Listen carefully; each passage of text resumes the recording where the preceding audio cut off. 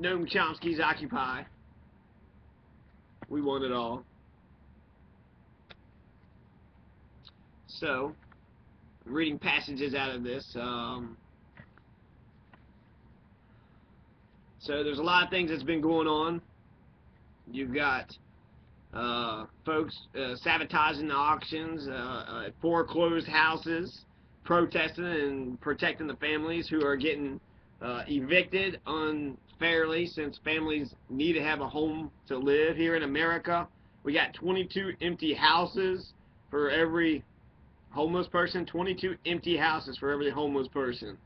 We're the land of plenty. Why we got homeless people? Why we got poverty? Why we got poor people? We're the richest country in the world, and we can't even take care of our most vulnerable. We can't even feed our own. We can't even house our own, clothe our own. We can offer education, but no health care. So we can't even guarantee life in this country. 22 empty houses per homeless person, and I read a statistic. And while I don't know if it's 75%, the statistic was 75% of homeless people are veterans of the United States. So they fought for this country, they fought for America, and they still have no place to live. That ain't right. And poverty and homelessness is the clearest perspective of where the system is broken. Capitalism cannot solve poverty. Capitalism cannot solve pollution. Capitalism cannot solve recessions and depressions. So just people making as much money as they can, trying to manipulate and win over everybody else. It turns out that it's not a perfect society. You need government. And Milton Friedman, even Milton Friedman pointed out you needed the courts, so that way businesses would have an impartial spot to air out their grievances and work out their conflicts whenever they have an impasse. So even Milton Friedman, one of the titans of the intellectual right, he agrees with some government. So blaming everything on government, yeah, it's true, but the only reason government is bad is because it's influenced by the corporations. If the people controlled the government, then the corporations wouldn't have free reign over everything. So the corporations, when they own government and the government is subordinate to the corporations, that's when you have fascism. That's fascism according to Mussolini, according to FDR. Corporatism is fascism. When the corporations run the government, that's fascism. FDR says when the government needs to be powerful enough to tell the corporations to stop whenever they're inflicting harm upon the people. Teddy Roosevelt was a huge trust buster, right? That he was known to busting trust. So the people want a people's champ who will stand up to the big insurance companies and military industrial complex and any behemoth organization on behalf of the common man, the working class people, or the middle class people. 90% of all of us working for somebody else, so 90% of us at least are working paycheck to paycheck. We all working people. So, online technology, you got Inner Occupy. So, inneroccupy.org is connecting Occupy forces around the country, and it's helping to facilitate regional gatherings, strategies, and actions.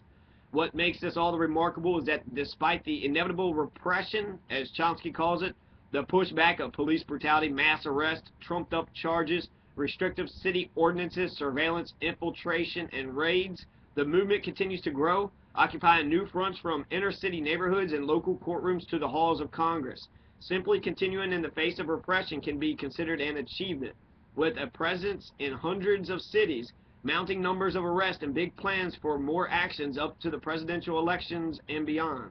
The movement is also very much occupying the court system and challenging the political nature of government repression.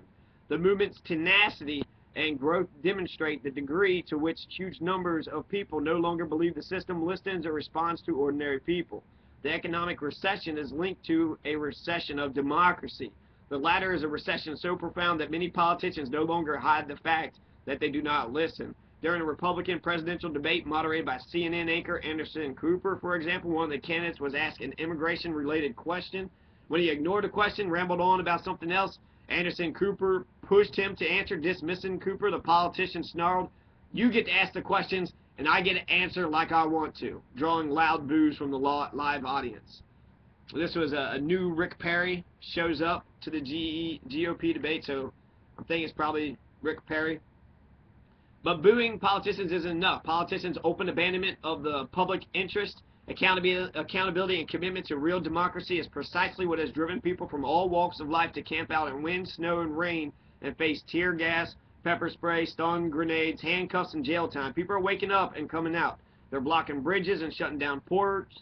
They are marching in the streets, forming affinity groups, creating their own media, finally speaking up and finally being heard. Protest and civil disobedience are now just the ever-changing surface of something deeper and more powerful. An evolving public insurgency with openness, democracy, and nonviolent direct action as its primary weapons. Direct action. That's some MLK shit. Nonviolent direct action. Nonviolent isn't a weak tool. Nonviolent is saying I'm going to stand right here in your face and tell you what you're doing is wrong. And if I can inspire you to attack me and I catch that on camera, then the public will sympathize with my plight and we will get changes.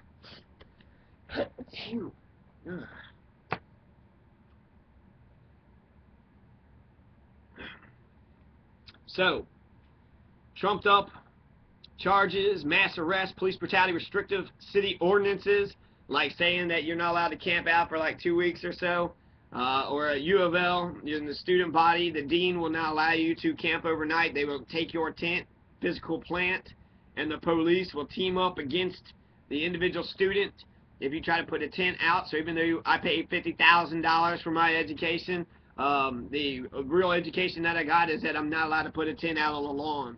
I'm a danger. Even though he come in my tent and he checked everything out and he saw that I had, you know, nothing was suspicious. I let him check anything I had, any bags. I had nothing going on. There was just me was wanting to read books in a tent at U of L, and that wasn't allowed. So booing's not enough. Politicians are openly abandoning the public interest. They're not accountable. They don't have no commitment to real democracy.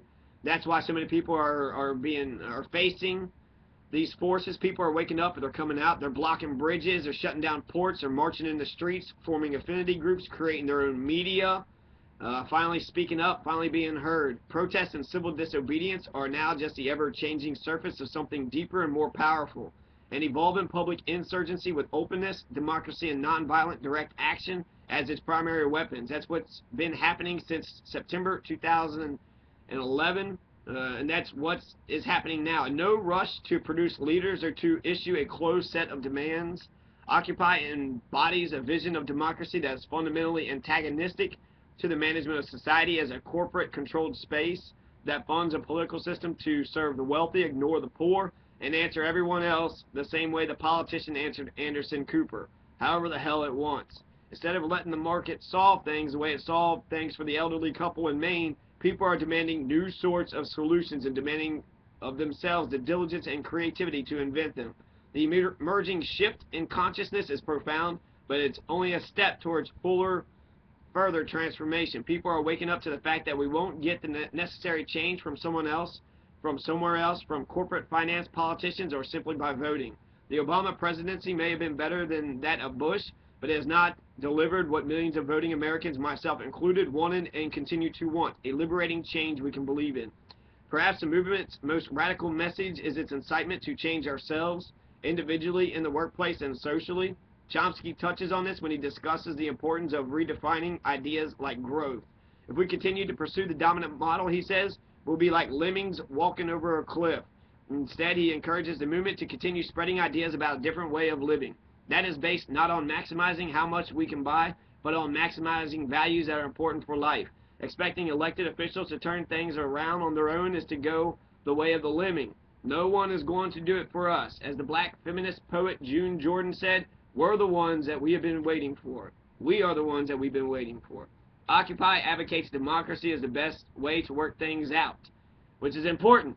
And Occupy Louisville needs to understand what consensus actually means. I voted discussion. They want to cut out discussion, and I twinkled down. I twinkled my fingers down, right? I played their stupid stack parliamentary procedure games, but it has nothing to do with stack. It has nothing to do with honoring the process or standing up for the principles of which the meetings were supposed to be held, democratic principles. There's no consensus there. I twinkled down. They didn't ask, why I twinkled down. They didn't want me to say anything at all. I remember saying one thing, and I was kind of, uh, uh, I don't want to say I was laughed out, but I mean, it did not feel comfortable. They also want to complain about no safe space for women. There's no safe space for me. In fact, one of the guys there had got beat up by other Occupy people.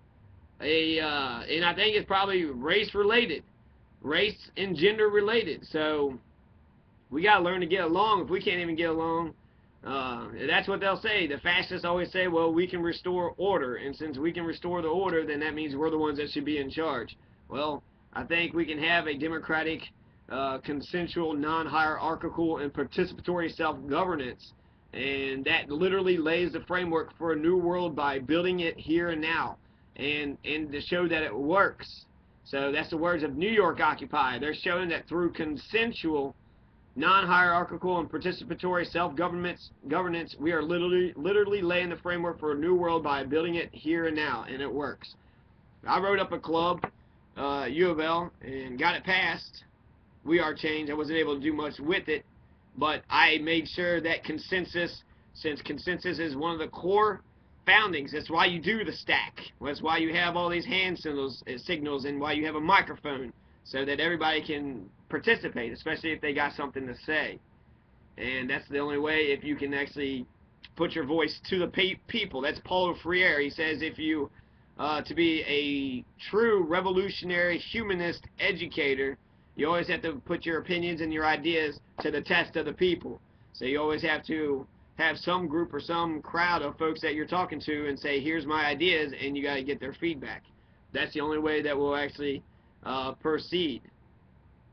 So we must allow dissent even amongst ourselves if we're for democracy. So these are frustrations I had with the early parts of Occupy. So we're doing something different now. But I did have it wasn't safe for me. I mean, I stayed there one night. It was cold, so it's not safe for anybody. But there's some crazy people that was staying there, and it made me nervous. They would yell and shout in the middle of the night and carry on, you know, and I didn't know what the hell they were talking about, what they're doing. Part of me thought they was just flipping out just to try to scare me or somebody else, you know, in the tents, just to try to say, hey, look, I'm crazy, and you know, don't fuck with me, or I'm gonna go ballistic. Because like with the perceived crazy person, nobody wants to fuck with the perceived crazy person. Right? Oh, they're crazy. I ain't going to deal with them. No way. So, challenging corporate manipulation of the economy. So, be more inclusive. Let's be for consensus. Occupy Louisville. Let's be for consensus and democracy. Let's include all folks. Okay? All people. Stop the racism. Stop the sexism. Stop the homophobia. Start loving another. Let's work towards a multicultural society. We're a nation of immigrants, so we all different. We should celebrate our differences. And in fact, the norm is that we all are different. That's the norm. So if you're trying to be just like everybody else, then you don't understand life.